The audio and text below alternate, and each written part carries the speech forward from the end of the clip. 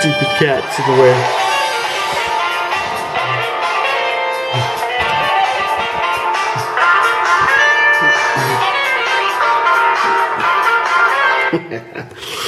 Hey guys, Heretic you here. Hoping all is well. Thought I would share another project log, another work in progress. This is for a brand new client who has asked me to paint up his Zombicide heroes, just the heroes. There's going to be about 50 miniatures in total. These are the first 25 that I've finished. And I gotta say, I'm pretty impressed with most of the models. They are superior sculpts over the normal, most of the cool mini stuff that I've seen. But I mean, we're talking about the Kickstarter. Most of this stuff is in fact, all of it is the Kickstarter exclusive. There are two models from a different game. It's called Scythe. I have no idea how to pronounce that. But other than that, I think in this set he's included some regular zombies, the Abomination from Black Plague, and some of the special edition necromancers. So we'll get to see a lot of we'll get to compare the regular zombies that come in the box set compared to the sculpts of the Kickstarter exclusives. Now always with Zombicide, there's always pop culture references. I don't know all of these, so I'll just go over the ones that I was able to recognize. First off here, we got David Bowie from Labyrinth. And per the client's request, he wanted the names on the bases so they can be easily identified. So this is Hitch, otherwise known as David Bowie. Ground control to Major Tom. Okay, I'll stop. Let me see who else. Of course, we've got William Wallace. This one's a cool one. I don't know if you guys have seen this movie, but this is Merlin from Excalibur. This is the John Boorman one of my favorite movies of all time.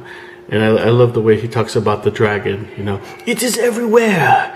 It is everything. Rest in the arms of the dragon. So I thought that was pretty cool. They included him. Anyone else I recognize? Could be wrong about this. Where is it? But we have Ash from Army of Darkness, and they included evil Ash, evil Bruce Campbell. This one I believe is supposed to be Michelle Pfeiffer from Lady Hawk, another one of my favorite films of all time. Oh, like a dirty pleasure movie. I don't know. Anybody else? Let me know if this one's right. I think this is supposed to be Vlad the Impaler from Brian De Palma's Bram Stoker's Dracula. Can't be 100% sure on that. Anybody else? I'm not 100% sure, but these are really fun models to paint. They'd be perfect for, and not just Zombicide, but for your D&D campaigns. I really like this one here. I have no idea who that is, but cool. You know, even like little dwarf characters. Nice. You know, basic. These would be perfect for running a D&D campaign. Some of my favorites. I like this guy. I have no idea who he is, but he just looks uber cool. I tried to go with most of the paint schemes on the cards, and then a real quick comparison. This is a model from Scythe, and you could tell it's not, the detail is not as crisp as, let's just pick a Zombicide. Oh, I like this one here. You can see this was actually, you know, they really had, you know, painting the model in mind, whereas the Skype models, I think, are meant to just be representations.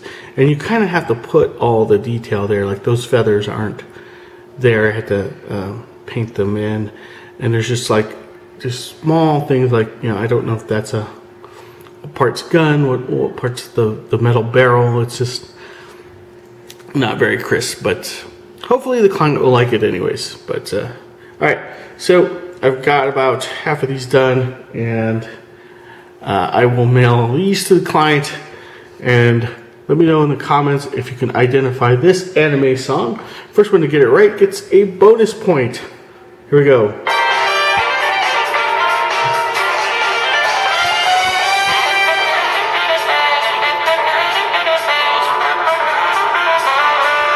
Oh yeah. All right, I'll see you in the next one.